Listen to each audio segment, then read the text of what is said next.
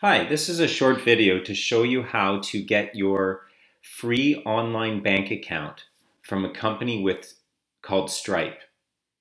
Having an account with Stripe is mandatory for CaregiverMatch, and it allows you to receive electronic payments directly to this account from your clients. So let's get started. First of all, we're going to click on this link here that says Stripe, and it'll take you to a new page in your profile. We need to press this button here, Connect with Stripe. And when you do, you're going to arrive on a screen that looks very similar to this below. And you'll note here it says that read below the instructions for connecting with Stripe. So in this video, I'm going to walk through these instructions here, which will all be on the similar page when you connect here with Stripe. So as we scroll down to start with these questions, you have to leave this as Canada. Tell us about your business. Well, that's you as a caregiver. So you could write something similar to what we've written in here, but anything that describes your caregiving skills is fine. Account details. Your business type.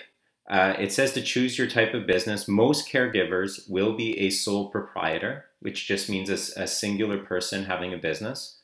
Unless you've actually incorporated. But most caregivers will be this first option. You can enter your personal address for your business address, so that could be your home address. And your website is CaregiverMatch.com.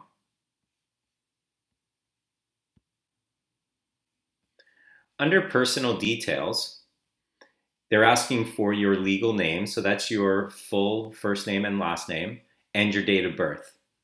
It's asking for a SIN here, but it's showing optional, so we would recommend not putting in your SIN number. Credit card statement details.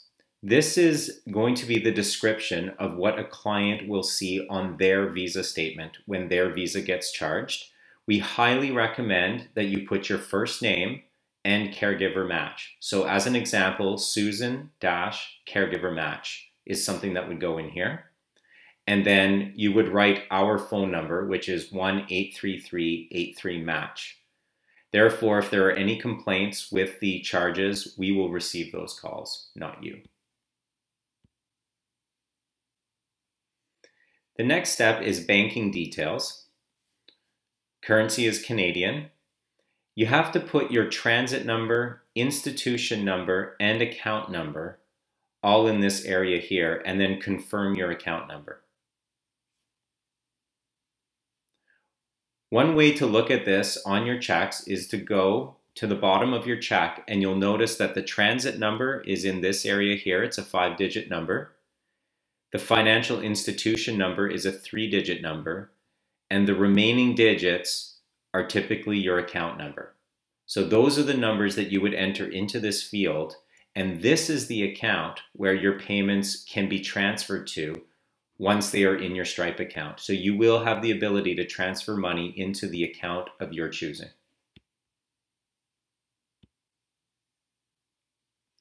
So complete your banking information in this area here using those numbers on the bottom of your check. If you have any questions, you should call your bank. They will be able to give you this information. At the bottom, you want to pick an email and a password that will be your access to your Stripe account. So this should be private and confidential, and it should be something that you know and that you use regularly. So once you've done all of those steps and you submit, your bank account should be created, and you can start receiving payments from your CaregiverMatch clients. Remember, going to this button here and connecting with Stripe is where you're going to find that page with all of the information that you need to fill out. If you have any questions, please call our office.